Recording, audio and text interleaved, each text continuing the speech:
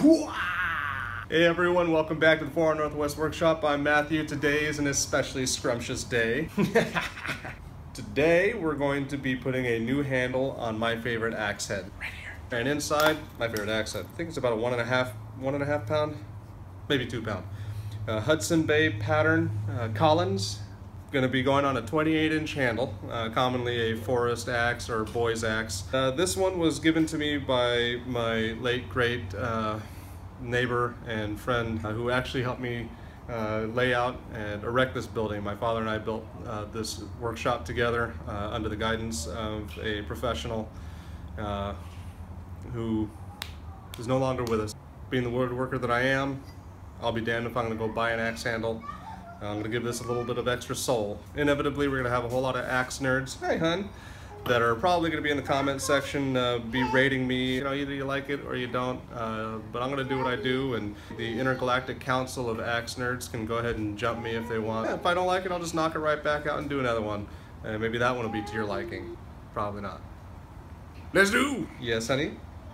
Malachi hit a pig right feet at me. Okay, Malachi? Keep that away from her. Okay, let's get started.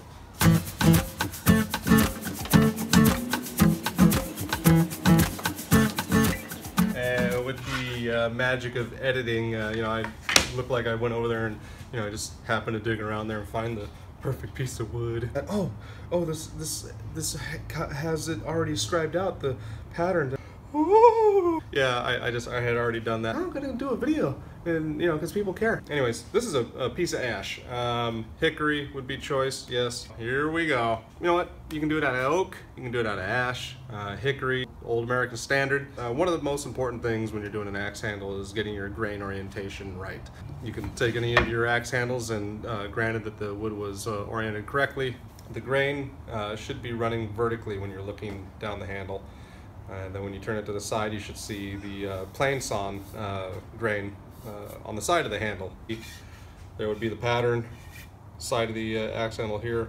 And if you look at the grain, hopefully that's focusing, then you see the vertical grain right there. That will prevent the axe handle from splitting. If you orient the grain improperly, then it's going to be a weaker handle. It's going to end up splitting or breaking on you, and it's going to be at the most inopportune time, like, you know, under survival situations, and then we all die. The wood that I chose is about 3/4 of an inch thick. The shoulder of the axe is closer to an inch, and then also at the base here, the hilt. You know, what do they call that? Axe nerds. You an idiot. It's called a. Yeah, I don't care what it's called. The bottom of the axe handle, right around an inch, just over an inch or so. So what I'm going to do, because I wanted to use that piece of ash stock, it's not quite thick enough at the base of the handle, just a shave under on the thickness of the shoulder. I have a piece of plank that I had resawn out of some very hard oak. Section of a pallet, I would imagine. Anyway, so I'll probably do a lamination on both sides at the hilt, both sides on the shoulder. Sucker's gonna be solid. I don't care what you say. Have at it. Comments below. Destroy me.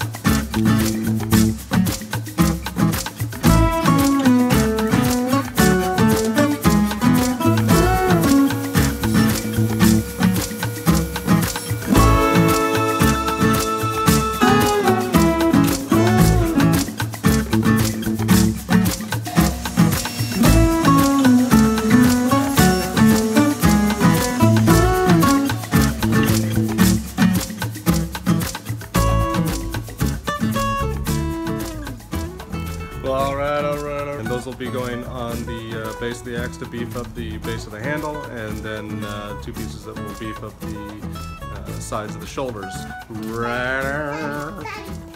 Wait, you want unicorn child? What? I want to go back inside. What do you want? You want to go back inside? Yeah. I'm gonna go somewhere. Alright. Okay, well, I guess we have to go back inside now.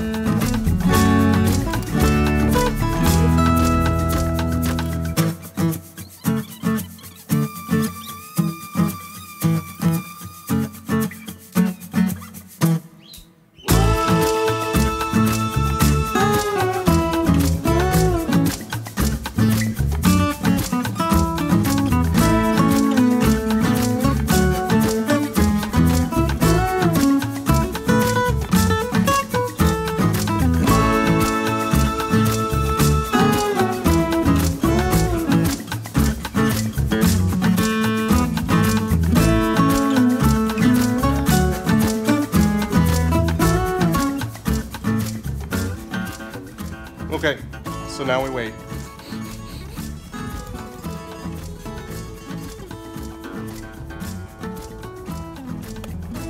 Titebond recommends that we allow 30 minutes of clamp time when you do a glue up. I let it set for 45 minutes because I'm a savage.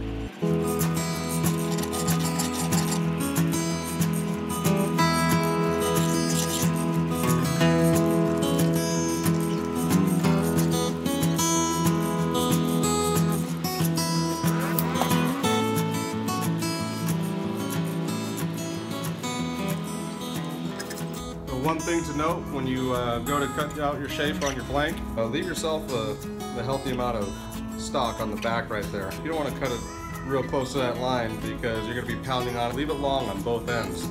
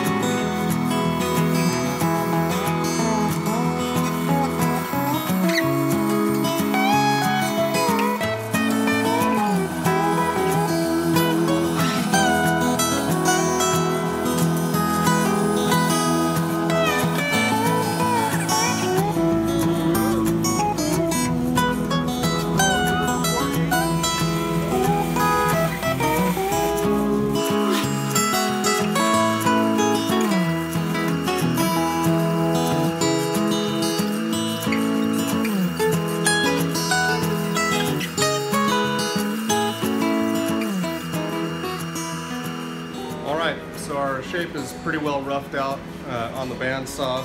I'm not going to go on a long diatribe about, you know, how to use the bandsaw and techniques. Go watch one of Jimmy DeRuss's videos. You know, he'll explain to you how he does what he does and why you suck at bandsaw. Don't do what I do. It might be dangerous. You know, get comfortable with it. It can bite. So can every other tool in your shop. I can't be responsible for everybody's stupidity. I can't be responsible for my own stupidity. I'm not thinking half the time I'm using my tools. Anyways, now we're just going to move on to sanding. The shape is all there. There's so many different ways to do a sand out.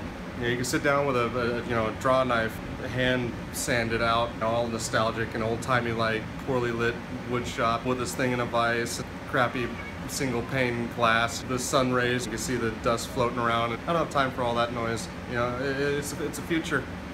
You know, we have dust collection now. You know, you want to do that? You go right ahead. I need to have this done like ASAP. I mean, this thing should be like an afternoon project. This is going to take me like 2 weeks. I'm shooting a video for everybody to watch, find out what not to do.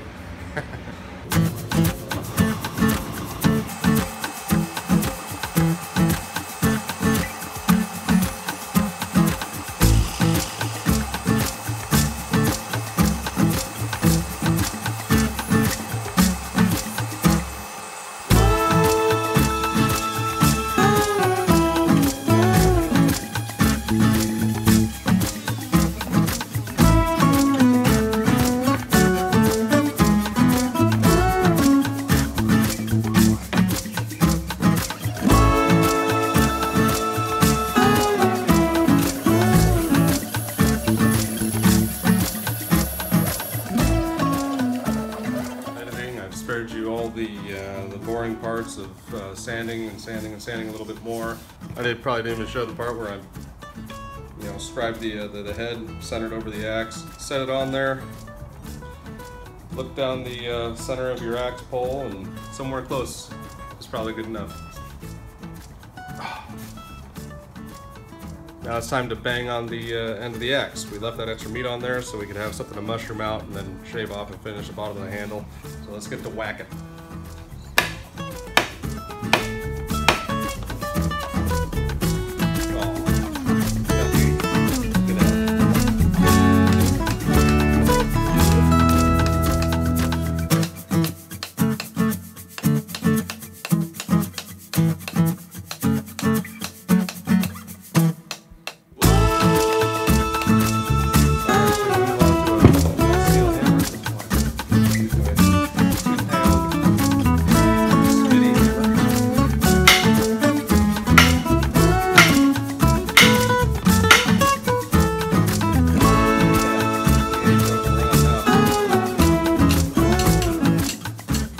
about there right now. That's something you want to see right there. You want to see it starting to shave off some of the wood when you're getting down to the shoulder there. Look at that. You want to start seeing that all the way around? I'm just talking out of my ass. Leave me some comments and destroy me. In my opinion, that's what I want to see. Even on this one here, you can see when it was not done, how I started to shave over some of the shoulder when they got it as far down as I could. Yeah, I guess you could ask for better than that. I wonder how straight this one is. Actually, that's pretty straight. But this is good enough. Wow.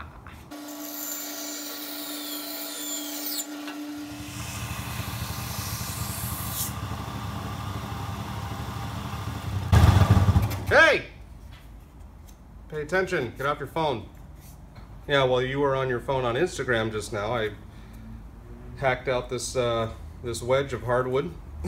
Happens to be the accent woods that I beefed up the bottom of the handle and the shoulder of the axe handle. Now, the school of thought on these, you know, otherwise known as the perspective of a group of people that share common characteristics of opinion. Some say hardwood, some say softwood. I figure hardwood. Leave comments. You know, some people use hardwood, some people use softwood. What do you use? I'm going to use hardwood.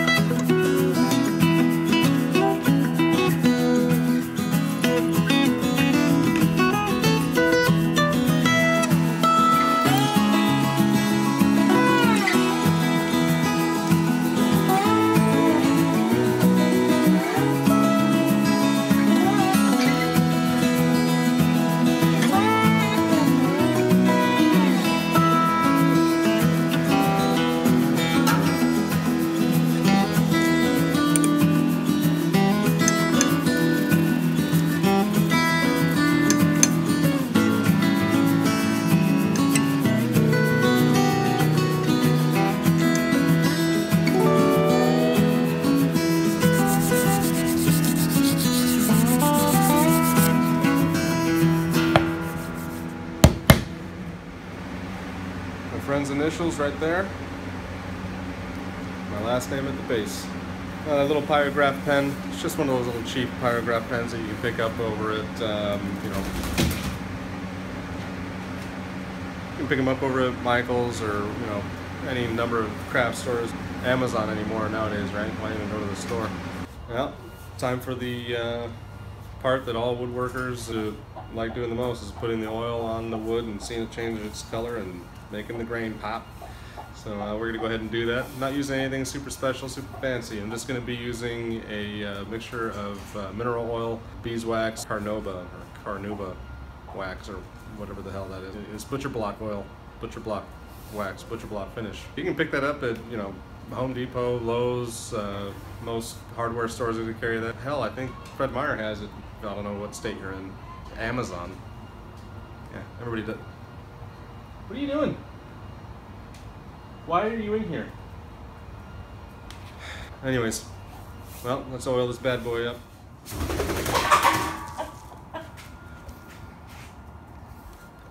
They don't get it. They see light at night, they go running towards it like a fly to a fire. So stupid. They're just about the dumbest. If you guys didn't make free food, I would kill all of you. Oh, come on. All right, let's go. Out. Out. Get out. Why are you in here?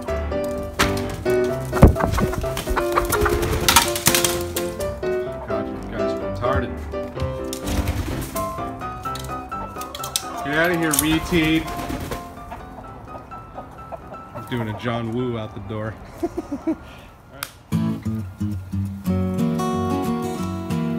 Holy crap, that was a lot.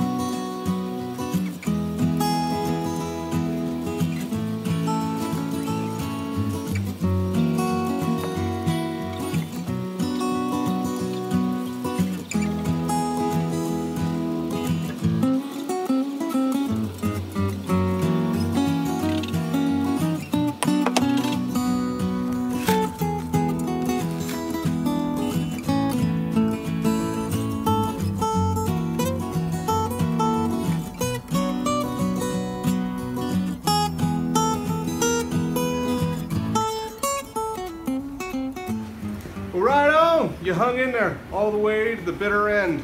We went through so much in this one video. Jump cut, lots of jump cuts, 10 wardrobe changes after jump cut, another jump cut. Growing hair, 223 jump cuts. It's absurd. I jump cut a lot.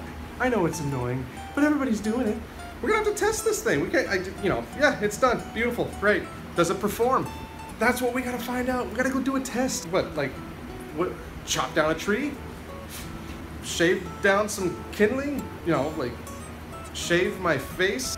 Buck some wood? Yeah, sure, I could go do some normal stuff with it. That's boring! You can go do normal axe stuff with an axe. Oh, look, he's doing the same thing that everybody else does with the tool that's designed for that. I'm thinking we go one step further. I'm gonna go behind my shop and wing this at a tree.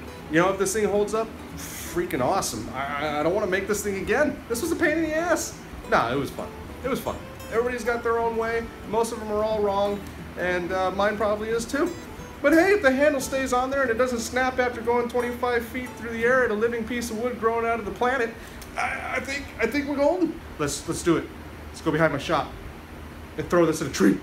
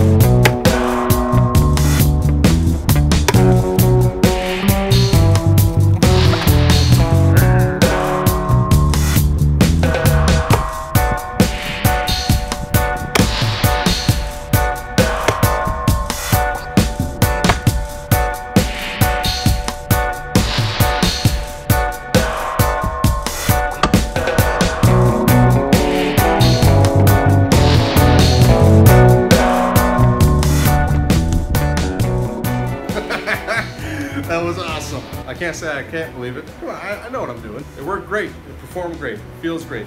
Hey, it looks great. And you know what? Me neither. Did I need to do this? Need is a funny word. No. If even there was one thing in this video that I did throughout this whole process that is of any help to you and your future endeavors of handling an axe, well then this video, that's what it was for. This took like a month. It's stupid. Maybe this video can help you get it done in an afternoon. That's practical. I know everybody says it. I actually mean it. Thank you so much for joining me here at the 4R Northwest Workshop. I'm Matthew. As always, you can get it done. I hope I can help. Thanks for watching.